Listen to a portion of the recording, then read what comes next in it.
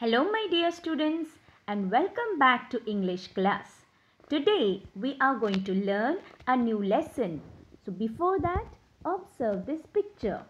What do you see here? It is a bird, right? Do you know which bird is that? Yes, it is a great Indian bustard. So today we are going to learn a new lesson on Autobiography of a Great Indian Bustard written by Dr. Pramod Patil.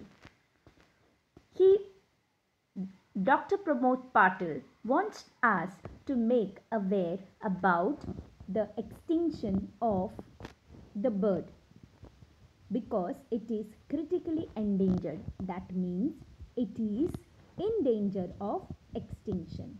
Therefore, he wants to bring us to our notice that we have to protect this bird. So, let's enjoy this lesson, Autobiography of a Great Indian Bustard. Now, you might have heard the word called as autobiography, right? Now, what does autobiography mean? Before I start the lesson, you have to open your textbook. So, I'm going to read out to you and make you understand. Fine. Now you have to open page number 6 and keep. So this is the part which I'm going to teach now. Autobiography means what? Your teacher might have told you earlier also about what is an autobiography, right? Now here in this word there are actually 3 words. That is, one is auto, second bio, third graphy. Now auto means self, bio means life, and graphy here we could interpret it as a story, right? So actually autobiography can be meant as story of my life. That means when any person or any animate or inanimate object, means any living or any non-living object, can tell us about their story, that will be called as an autobiography. Here it is an autobiography of a great Indian bustard. Fine. So that means here great Indian bustard wants to tell us about his story. So let's enjoy this story. Now, which is the heaviest bird? Now here Great Indian Bustard is asking a question. Which is the heaviest flying bird in India? So here the lesson opens up with a question. And this type of a question is called as a rhetorical question. A rhetorical question is the one wherein you do not have to give any answer.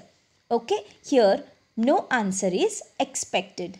But the speaker may expect, may pose the question or ask the question, and the answer is within the question itself. So the answer is very obvious from the question itself. Is that clear, students? So it is a type of a rhetorical question. So answer is obvious from the question itself.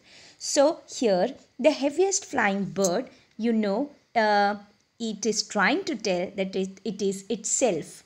Okay, the great Indian bustard. Okay, so the answer to the question is, which is the heaviest flying bird in India? Well, friends, it's me. The speaker, here the speaker is the great Indian bustard itself, is trying to tell, well friends, it's me, the great Indian bustard. I feel proud to be known as the great Indian bustard.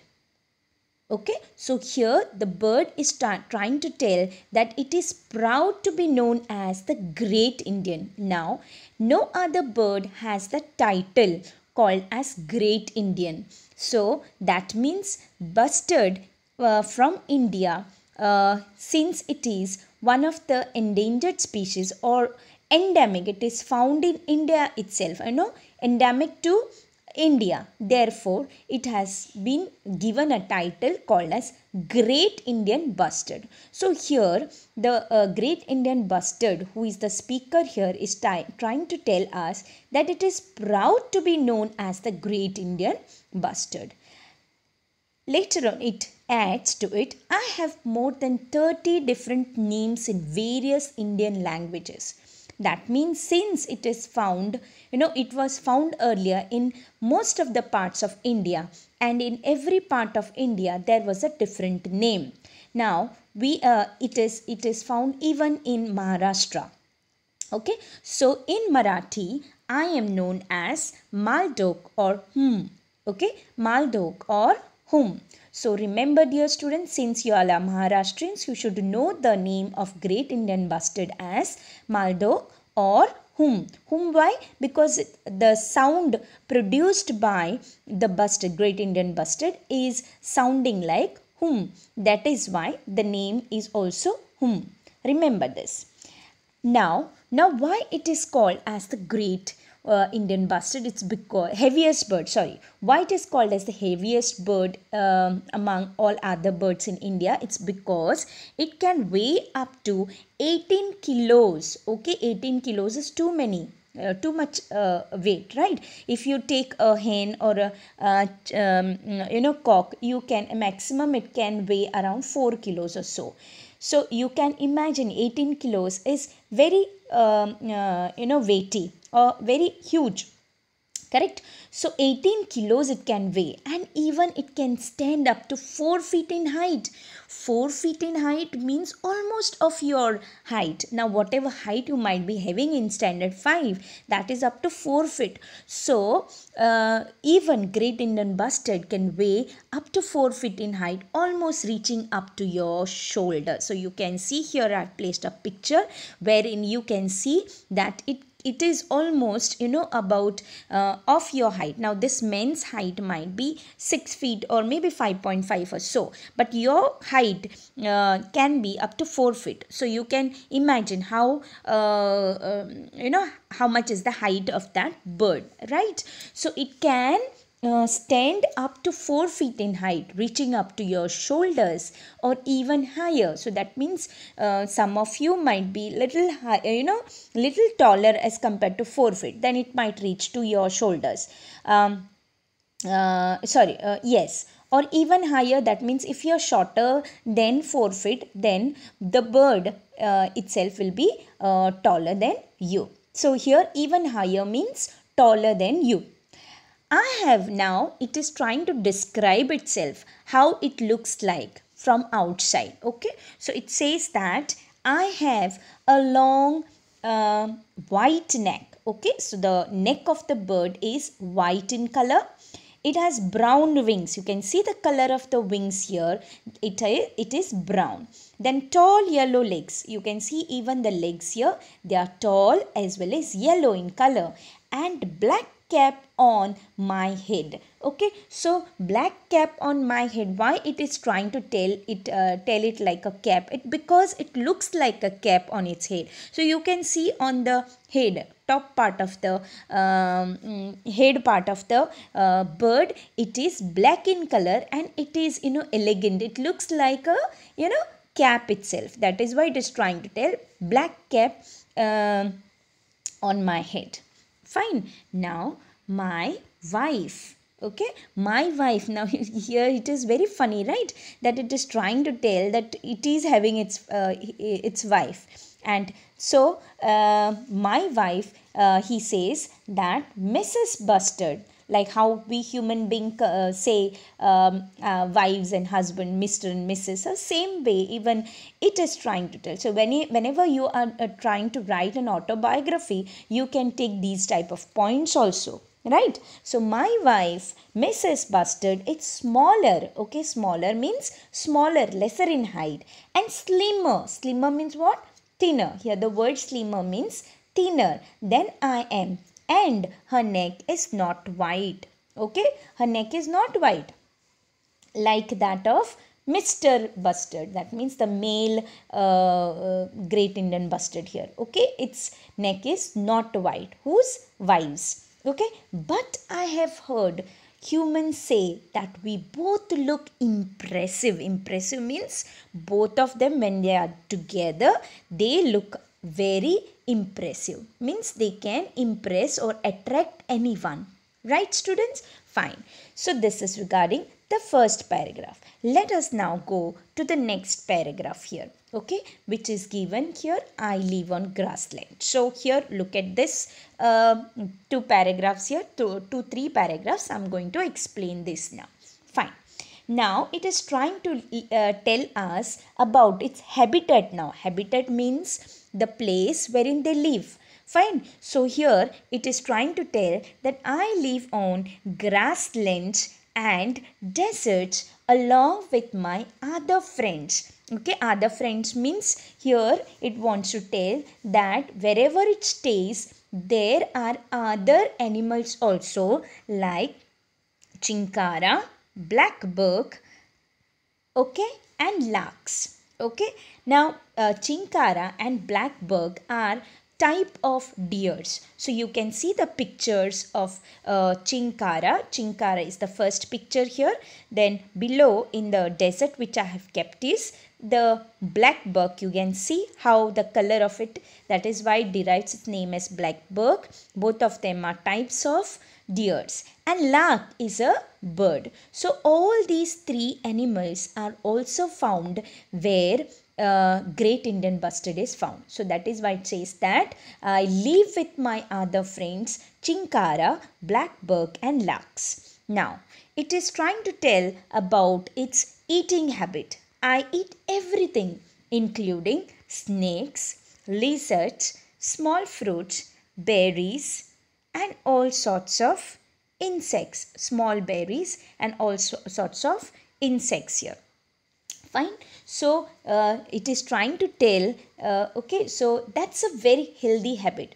So healthy habit here, what it tries to tell us that we should have a balanced diet. So here for a bird, you know that it can eat a snake, a lizard, it can even eat the fruits and berries as well as insects. So that means it is having a balanced diet by eating not only one type of thing, but it is eating different types of things here. So that is why it is trying to say that's a very healthy habit. But like how we have, though we are eating so many different things, we also have certain food items as our favorite food items, right?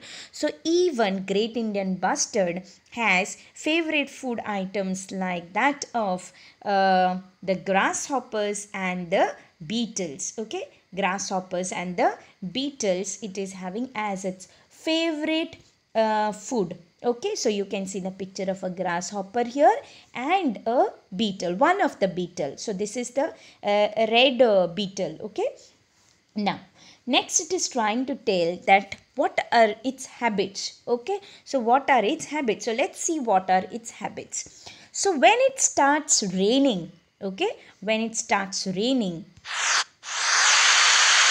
all gather at our favorite grasslands where there are no people to disturb us. Okay, so it is trying to tell what? It is trying to tell that when it is starting to rain, all of them are gathering at their favorite place. That is, grassland is their favorite place wherein no one will come there to disturb them. So when it is raining, it is trying to tell that it is trying to perform its dance. I perform a wonderful dance by gulping air in the special feathery pouch. Now here, pouch means what? What is meant by a pouch? Pouch is like a bag-like structure, okay, just below its neck. A sort of a bag, or maybe you can call it as pocket-like space which is present, below the neck. So I perform a wonderful dance by gulping air in the special feathery pouch. You can see how it can make that pouch, and it can extend up to the ground. You can see how big it is, right? So it is when it is dancing, it is just gulping in air with the special feathery pouch attached below its neck. Now, this pouch helps me to produce a resonating sound. Okay, now what is a resonating sound? A sound which is very loud, deep, and clear sound that continues for a long time. That is called as a resonating sound. Okay, I repeat, resonating sound means a loud, deep, clear sound that continues for a long time. Okay, like for example, if you just take a steel vessel, and if you take a spoon and just heat the spoon on the on the steel vessel, then you can get a sound which can remain for a longer time. So that type of sound is called as a resonating sound. Fine. Now this pouch helps me to produce a resonating sound similar to the one produced by cow.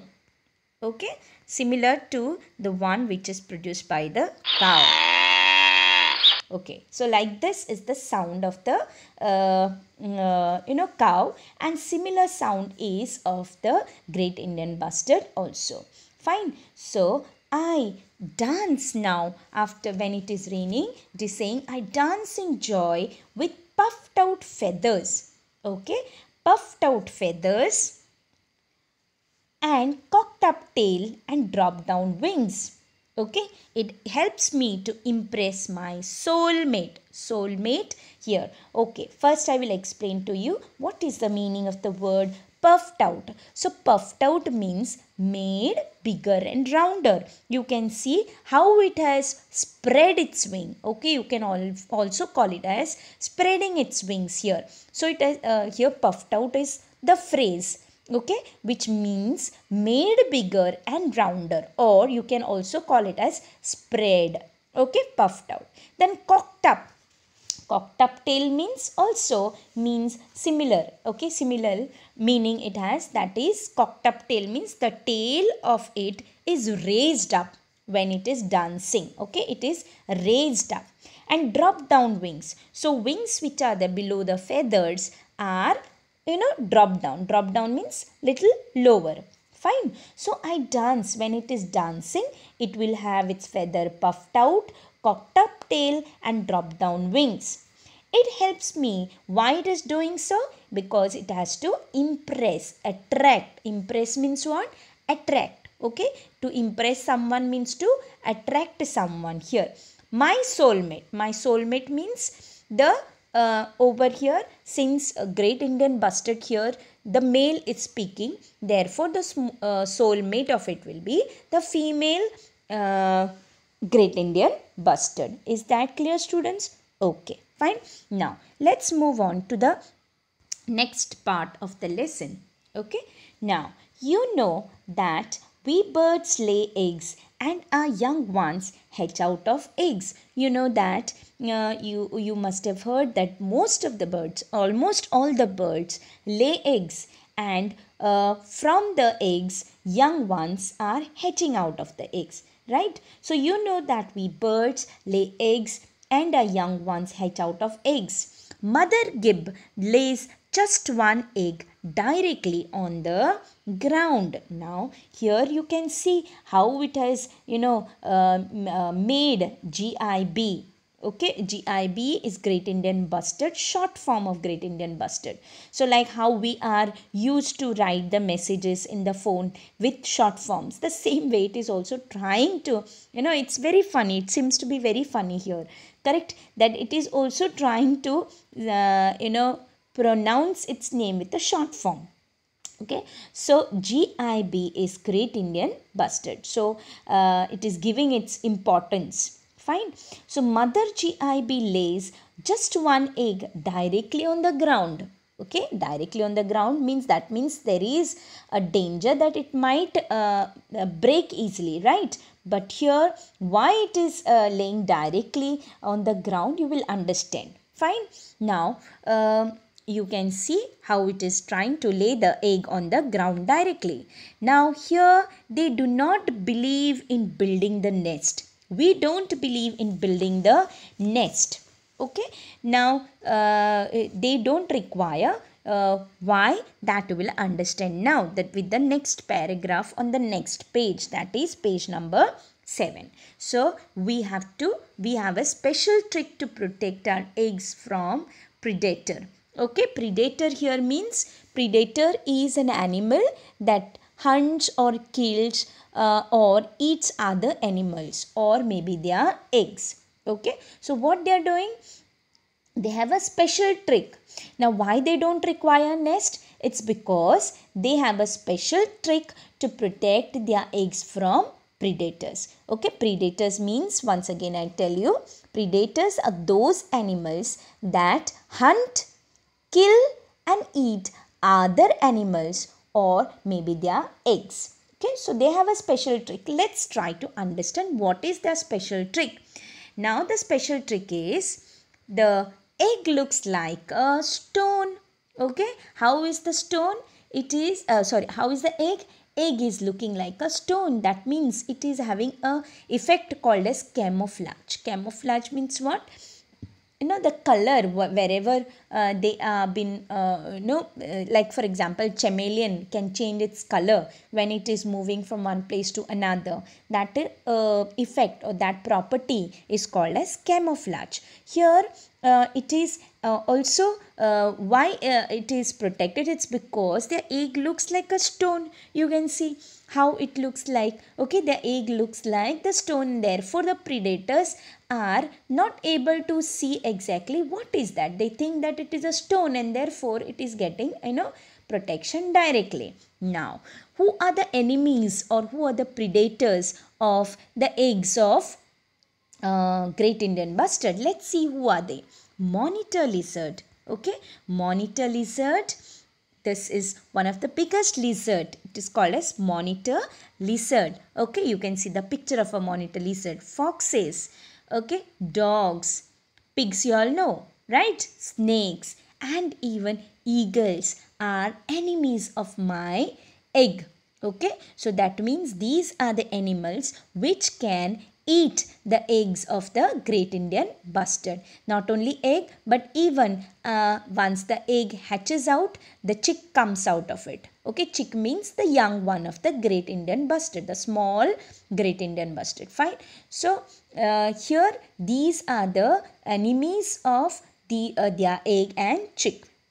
But my wife protects the egg from all of them. Okay, how it protects? Because it sits there for 1 year throughout. Okay, by the time our young ones hatches out of the egg, rains arrive. That means whenever it is the time to come for the rain to come, that is the time for the eggs to hatch out. Okay, so that means before the rains they will be hatching out. Okay, so there is plenty of grass. Okay, plenty of grass. Whenever it is hatching out, there is lot of grass around, swarming with insects. Swarming with insect means lot of insects are there at that time. You know that during the rainy season in your houses also so many insects are coming, right? So here during the rainy season, lot of grass will be growing. At the same time there will be so many insects moving around. Fine. So that gives them the fresh food for my family. So that means it is trying to tell that they can eat grass as well as the insects here. Okay, young ones of other birds soon fly away from the nest, but a Great Indian Bustard mother and chick stays together for nearly 1 year. Okay, so you might have seen the hen and all. They are around with their mother around maybe around 1.5 months to 2 months. Fine, but the Great Indian Bustard mother as well as chick stay together for nearly 1 year. Fine. Now the chick learns many good habits from the mother. That means how you might have seen even a hen teaches its chicken to good habits. The same way all the birds are trying to give them good habits to their young ones. Even the great bustard, also the mother great bustard, teaches them good habits. Now you may have heard about, okay, now we will move on to the next paragraph. You may have heard about a great human friend of ours. Okay, so human friend of ours means the friend of the birds. Okay, who is called as Dr. Salim Ali. You might have heard this name, right? If you have not heard, let me tell you something about Dr. Salim Ali. Okay, so he is actually ornithologist as well as a naturalist. Ornithologist means a person who studies about the birds. So he was the first person to conduct a systematic survey of all the birds in India, and therefore he is also called as the bird man of India. Remember about him. Okay, so he has written many books on the birds, and even there is a bird sanctuary in Goa on the Shorau Island. Okay, in his honor the name is given to this sanctuary, bird sanctuary, that is Dr. Salim Ali bird sanctuary. You can find out from the net, you will get lot of information about this Salim Ali, Dr. Salim Ali bird sanctuary, which is located in Goa, that is on Shorau Island. Fine. Now, this person who has worked a lot on the birds, okay, he had even suggested that we should be given the status of the national bird, okay, of our country. You know, national bird means it's a bird which is having the rights of all, I mean a national bird, national animal, how we are having. So national bird title was given by Dr. Salim Ali, but then the honor went to their beautiful relative, the peacock. Okay, so you can see, we know that our national bird is peacock. I'm happy to tell that I am the state bird of Rajasthan. Okay, so nevertheless, though it is not getting national bird as a title, but at least it is getting the state bird title of Rajasthan, because it is mostly found in the states of India such as Rajasthan, Gujarat and Maharashtra. These three places it is found now. Fine. Now, we have got 10 sanctuaries for our protection. Okay, sanctuaries means a place wherein a natural habitat wherein the animals are getting protection. Okay, it is their own habitat in which they live, and they will be guarded by the forest guards. People are not simply allowed to go there and do misbehavior or kill or hunt or poach the animals. So such places are called as sanctuaries, which are protected. Okay, so you can go and visit these sanctuaries, but you cannot take anything from them, neither you can kill or hunt any animal. So such places are called as sanctuaries. We have got 10 sanctuaries for our protection, but sadly a number is still going down. Though there are sanctuaries, they are protected, their number is still going down. Okay, now actually they used to live first in all parts of India before. Okay, but slowly, because of the growing population of men, pushed us away from more than 90% of our homes. More than 90%, as it is mentioned here, since it was found earlier in almost the whole country, the different parts of India. Now from 90% of the different places, it has been wiped out, or it is not present now. Okay, now why this has happened? It's because there are reasons. The great Indian bustard wants to tell that we are afraid of hunters that kill us for fun. Okay, so these hunters are killing them for fun with the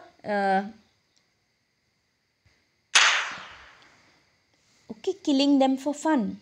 We also die due to electric power. Okay, so not only the hunters, but even they are dying because of the electric power lines that we can't see while flying. Okay, so they cannot see when they are flying, they cannot see the power lines, and because of that, due to the shock and all, they are dying. Okay, they are dying. Okay, it is very sad. Okay, so see how the population of these great Indian bustard is getting decreased. So it is trying to tell that we are losing our homes. So that means it is trying to tell us that we need to protect it. Okay, it is trying to appeal, okay, that we have to protect, human beings have to protect it, because they have lost their homes, their habitat has been destroyed by human beings. Okay, not only by killing them, by hunting them, but due to electric power lines, but even due to pollution also, most of them have got wiped off from these places. Today only last 200 of us are left in the world. It is very sad, dear students. Only 200, you can imagine. Fine. That means it is trying to tell us that we have to protect them. So it is trying to tell that we need your support and love in order to survive. Okay, so everybody has the right to survive, isn't it, students? Even birds, though they are animals, we cannot say that they don't have the right. We all of them have right to live. So it is trying to ask our support, it is asking our support as well as love in order to survive. So it is trying to appeal that can you help us? Okay, and it is trying to tell how we can help this great Indian bustard. What we can do, you can write letters to your leaders and make an appeal to help us. Letters to your leaders means we can send the letters to different ministers to make them protected. Okay, to keep them protected wherever they are. You can make my drawing and submit it to your teacher to show that I am so important. Okay, because I need your help. So when you do your drawing and just put it as a poster in the class and all, people will, try to understand why it is put. Okay, it's because it is very important for us to, give them support to live. So when you make a drawing or put posters around, okay, people come to know, people become aware that it is getting extinct or it is in danger of extinction. You can discuss this with your parents. Come to see us at a sanctuary. Okay, so now it is trying to tell that it is not found everywhere. Earlier there were how many? Many were there.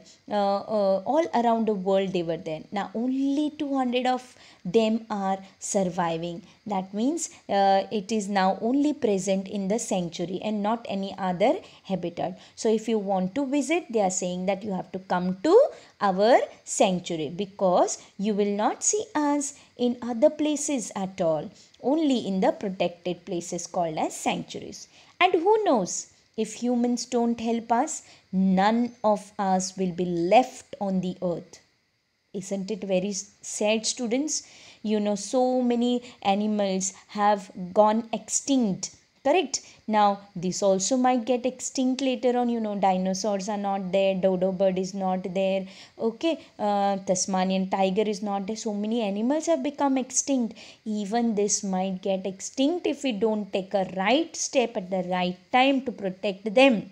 So we should not allow anybody to kill them or hunt them for their own benefit, selfish benefit, right? So it is trying to tell that if humans don't help us, none of us will be left on the earth, and you will only see us in the pictures. So this bird has through its autobiography, it has tried to make us aware that it is getting extinct or it is becoming endangered, and there is a chance that it might get lost entirely from the world. So as human beings, we have a responsibility to keep them safe, protect them in their own habitat. Is that clear, students? Okay, so help them in need. Thank you very much. Let's meet in the next class. So what you have to do now, you have to read the lesson thoroughly, try to learn the different words from the lesson, meanings of the words, and even it is a very informative lesson. So you have to not only, you have to for the sake of studying, you have to do this, but you have to remember. Is that clear, students? Thank you.